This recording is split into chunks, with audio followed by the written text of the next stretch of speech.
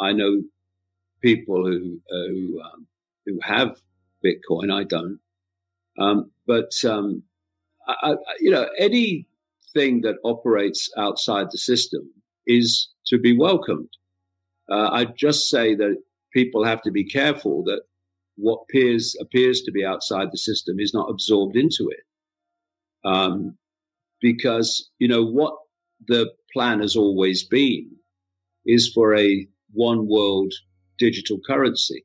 That's been the plan all along. It was in my books in 1993 that was the plan. So I'd just say, be careful that this whole Bitcoin situation doesn't get absorbed into the system.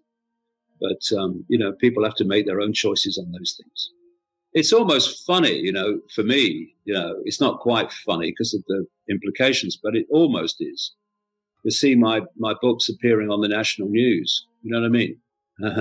In terms of things that were in them decades ago becoming real. But like I said earlier, it's because that's been the plan all along. And if you uncover that and nothing stops it, then it's going to happen. And the challenge now is to stop cooperating with the system and find other ways of interacting within communities, so that we are withdrawing as much as we can from dependency on the system.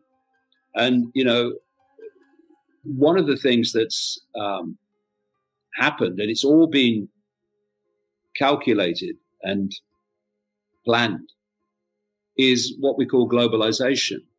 Globalization is the centralization of global power in every area of our lives. It's the cult's agenda made manifest as globalization.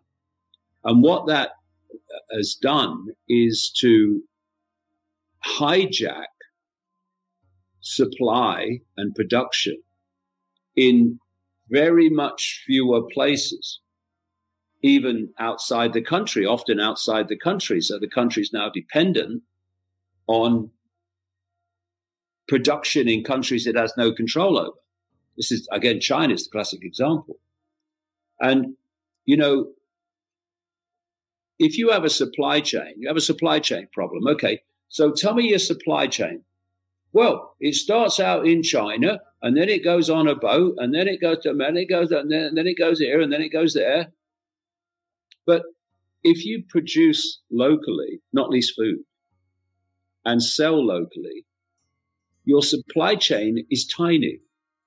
And the things that can go wrong with it are very, very few, and they can be sorted very quickly. Whereas a long supply chain, globalization, is the very opposite. Long supply chains equal dependency. Short supply chains equal control by the community. And these are the sort of things that I think people need to look at.